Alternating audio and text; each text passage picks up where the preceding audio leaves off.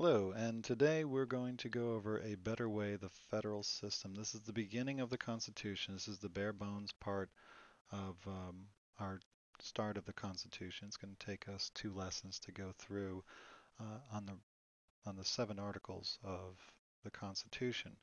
Now, what is the Constitution? We talked about that the last time. It's written rules and principles under which a government is run. So the U.S. Constitution are rules of how our government is supposed to function. It addresses the five weaknesses. First, they knew that the government needed to be stronger. They had to have power to be over the states. It had to be able to collect taxes. These were things that they knew they had to do and create its own money. Fine. But then, how is it supposed to be structured? This one state, one vote was a really big problem. No executive or judicial branches was a very big problem. So they basically solve it. First, let's talk about the executive and judicial branches.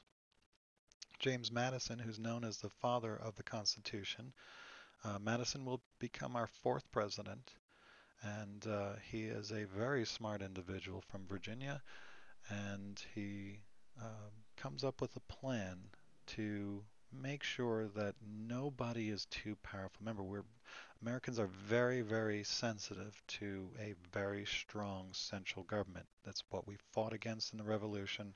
It was too easily abused, even from a benevolent and usually on the side of good country, Great Britain.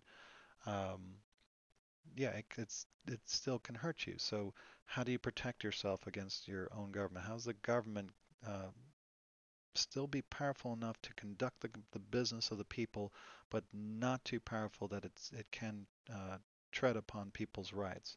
So their solution was to separate the government into three co-equal branches. These are, instead of the states having to work together, now you have different parts of the government that have to work together. So they had the legislative branch. This is the branch that makes the laws. So if you remember legislate, that's to make laws. These are L words, right? Legislative laws. So that's how you can remember what the legislature does. They make the laws. The executive then carries out the laws. They execute the laws. Okay, so think in sports, a coach tells them to play. This is what we've been doing in practice. I want you to run this play, and then it's up to the players to go out into the field and execute that play. And that's what the executive branch does. So if the legislature says, okay, we want to build a bridge over here, and they put into law, they say, okay, we're going to build this bridge, then it's up to the executive branch to go ahead and build that bridge. The legislature basically sets the order, and then the executive carries it out. And then we got the judicial branch. The judicial branch interprets the laws. Boy, it's not working for me, is it? Anyway, judicial branch, I'll get it. Maybe not. Anyway, the judicial branch is the branch that interprets the laws and hears cases involving, any problems between the states. Do we have an issue going on here that we didn't think about, or is this law conflicting with another law? The judicial branch will decide how that law is to be interpreted. Okay, and we'll talk more about that tomorrow. The bigger issues, for instance, when we get to, so now we covered four out of the five, and then finally we get to one state, one vote. How are we going to figure this out? The small states want to keep one state, one vote. It protects them from being overwhelmed by these bigger states, and so they don't want a system that is going to give more votes to these bigger states. So how do you solve that? Do you have a government where you get more votes based on population, or do you have a government that only gives one vote um, per state? Now, my son is autistic, and one of the things that he does when we say, okay, do you want Legos or do you want another toy? And his answer is two. Okay, so he always wants both things. Well, I think of my son here on this uh, with the compromise that they come up with. Should we have a system that does population, that bases the votes on population, or do we just give the states an equal amount of votes? And their answer was two.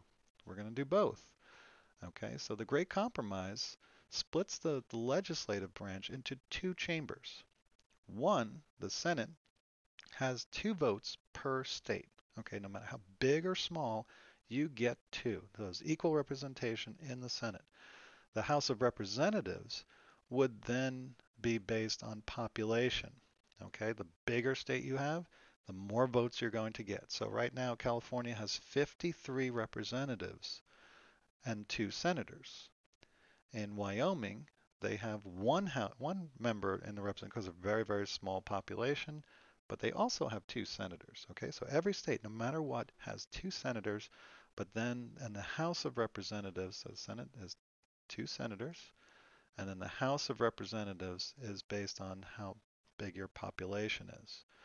Well, then we get into the issue of, well, then how do we count these? What about slaves? What do we do about slaves? Do they count? Are we going to count them in population because they can't leave a state and go to another. They're stuck wherever they are. And so they decided, you know what we're going to do? We're going to count them as 3/5 of a person. And so for every 5 slaves, they would count as 3 towards their population. Interesting thing about this is that people cite this as being racist or anything. First of all, let's remember this is slaves that we're talking about, so it's not free African Americans. Free African Americans were considered a whole person. And then when we also say, this is what's interesting, do you want them counted as a whole person? Because if you do, then you're with the slave states because the slave states wanted them counted as a whole person. It was the free states that said, no, you can't count slaves. The more you can count, the more representatives they get in the House of Representatives. So the slave states wanted the slaves counted as a whole person. The free states did not want them counted. So they compromised and they said, okay, 3/5, and then, we'll go from there. Otherwise, the slave states would not join this new constitution. So they had to figure out a way around this. And so 3/5 was their solution. And then finally, on September 7th, 1787, they ratified the Constitution. And now it is the law of the land to this very day. All right, so biggest things here, the 3 branches, know them. Legislature writes laws. Executive carries it out. They execute the laws. Judicial, they interpret the laws. They judge the laws. The Great Compromise breaks up the legislature into the Senate and House of Representatives. Senate, 2 states, I'm sorry, 2 votes per state. House of Representatives, the amount of votes depends on your population. And then the 3/5 slaves would be counted as 3/5 as a person for purposes of counting how many representatives are in the state. And then finally, in 1787, they ratify, and the Articles of Confederation are gone, and now we have the Constitution. Thanks for watching, and I'll see you next time.